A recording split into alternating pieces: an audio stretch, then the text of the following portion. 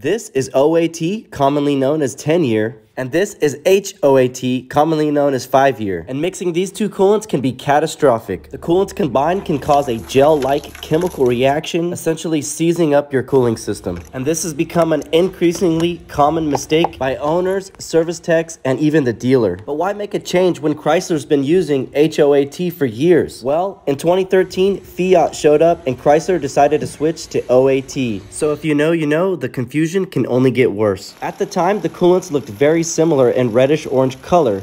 So to differentiate the two, they decided to add a purple dye to the OAT. Ironically, due to a weird light refraction, the coolant still looks a reddish-orange. So here's how to make certain you use the correct coolant. Vehicles 2012 and older used HOAT coolant. And on 2013 and newer models, they used OAT.